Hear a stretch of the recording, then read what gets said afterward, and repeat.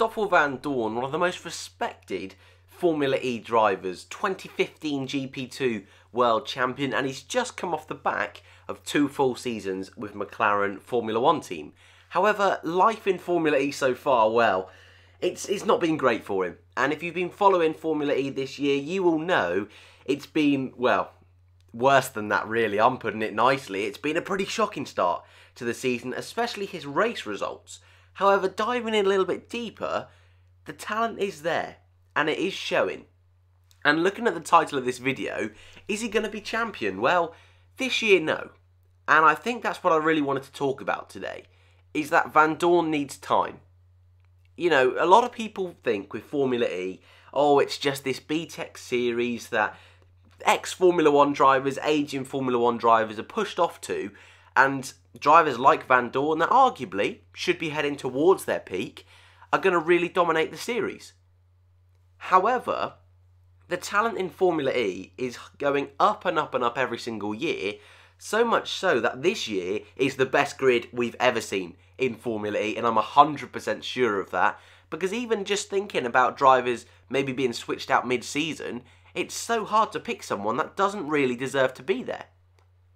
But Vandoorne is definitely a driver that I consider to be one of the best on the grid. So why is it that he's not scored a single point all year?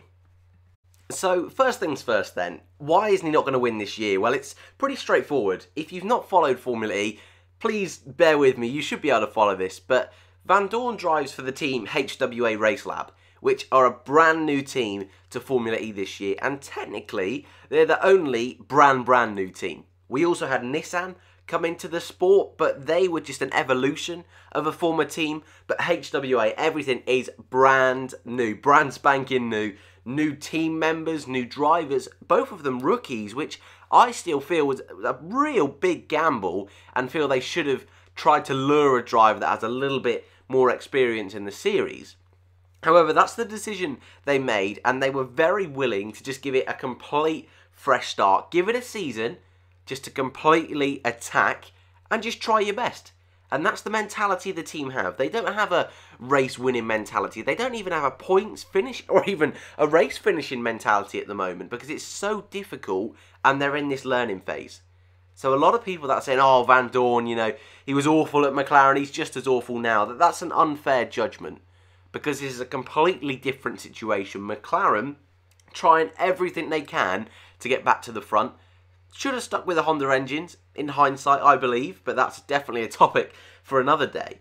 Whereas HWA are a team that don't have this historic prowess. They're a brand new team, and like I say, with 2 rookies, with the whole technical team almost being rookies to the sport, it's going to be a completely different experience. And so, let's go through his results then, because can it really be that bad?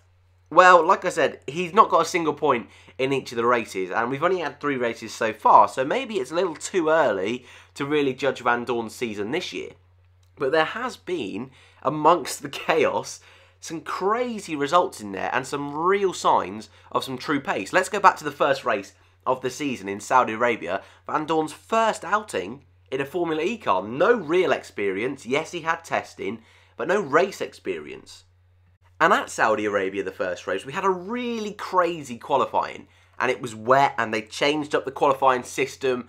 And Vandoorne was able to get 4th on the grid, which was, I'm not going to lie, an incredible result. And I think at the time, because it was the first race of the year, millions, it almost feels like, of new fans watching Formula E. People just were like, oh, well, he's an ex-Formula 1 driver. That makes sense that he's 4th. But I think people who had followed Formula E for the last few years would have thought, hang on a second, this is definitely because of the changing conditions and the qualifying, because there's no way a team like HWA is going to jump in and smash it. That being said, BMW, who a lot of people are saying BMW are new to the sport, but they're not, they've just fully come on as a works team, they got pole position in that race, so it's a little bit different. In the race, that car really did show its pace, and again, people said, oh, Vandoorne, he's just not got the skill. But I really do think it was the car, because even Vandoorne's teammate, Gary Paffett, also went backwards. So, look, it's hard to judge that first race. So let's move on to the second race. Well, that was even worse. for Stoffel Vandoorne. He ended 16th the first race. He did actually make it to the end, but it was a chaotic race. Yeah, went backwards and backwards and backwards. It was gutting to see, to be totally honest. So next race, what happened there? Well, qualifying. First real chance to see where is the pace of the car. The car broke down. Not really much else to say. It broke down. He was on a good lap, but we'll never know. Formula E qualifying is such a peculiar system, and you can't really tell too much. Yes, you can spot consistencies, so we can see this season already that it seems like the Techeetah and BMWs are the quickest, but even they aren't just smashing it in pole position every single time.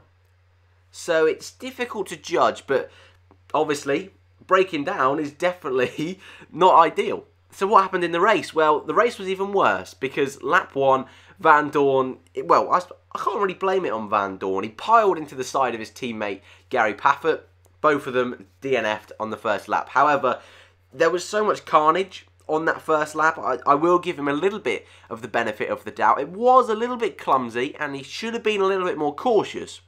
But on that particular opening lap, there was so much chaos going on. I can't really blame him too much. However, you got to put the blame there a little bit. So, Marrakesh, second race of the season, you can't really judge that either. So you can already see why I'm saying you need to give him time.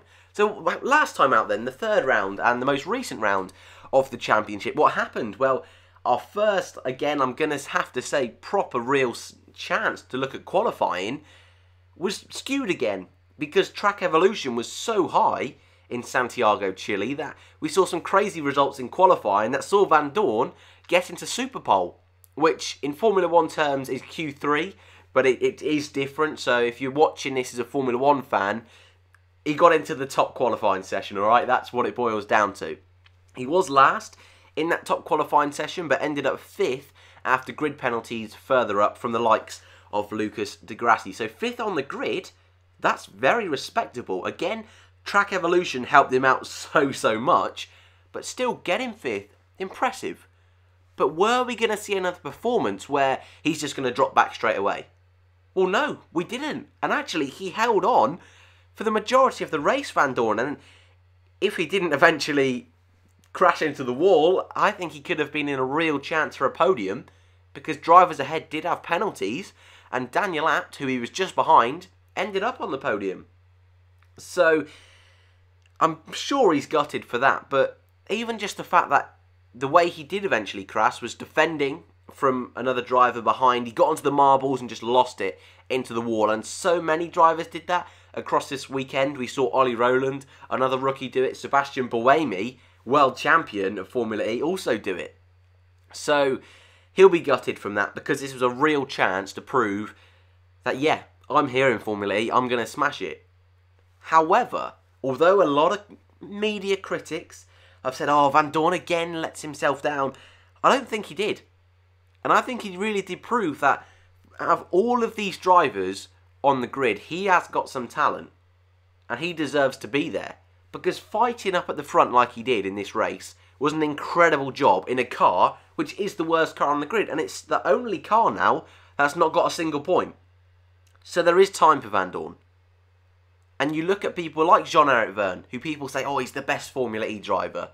Well, in the third ever race of the championship is when Vergne came in, got pole position on the first race, didn't win till season 3. Last race of season 3.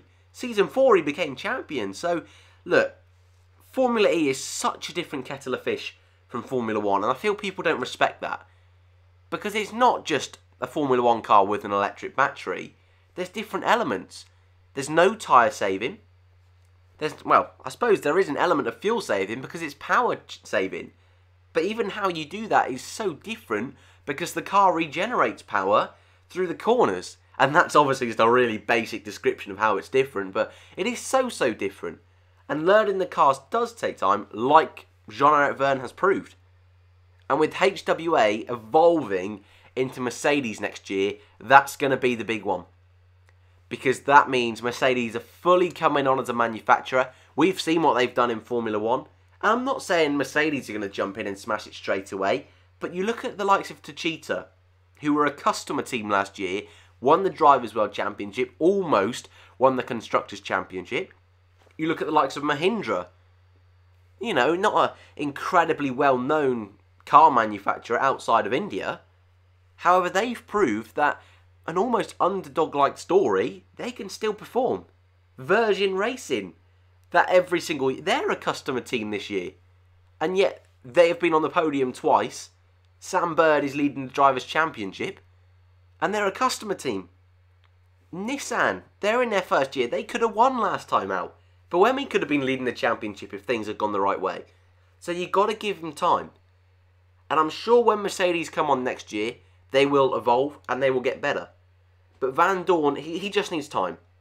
And I'm sure he will be champion because he's in the right place.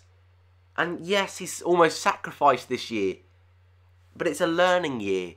So really, if anything, it's the perfect situation because the limelight isn't going to be on him as much. Of course there is going to be limelight because he's an ex-F1 driver. But it's not going to be as much because we know he's fighting at the back. And you look at incidents like Antonio Felix da Costa in a race-winning car, crash in the second race of the season. Look how much pressure is now on him. Vandoorne crashes. Well, we can easily just put it down to the car and the fact that he's a rookie. So there's not as much pressure. And I think, yes, give him a few seasons, I expect Vandoorne to be champion. I'd love to know what you think. Because, blimey, this is a controversial one. Thanks guys for watching. Loads of videos will be coming out the next few days. We've got the Haas launch later on today, so I'm hoping to get that out as quickly as possible. Looking nice is all I can say, just looking at the few images that have come out so far. So hopefully you guys will enjoy that. Thanks for watching, and I'll see you in the next one.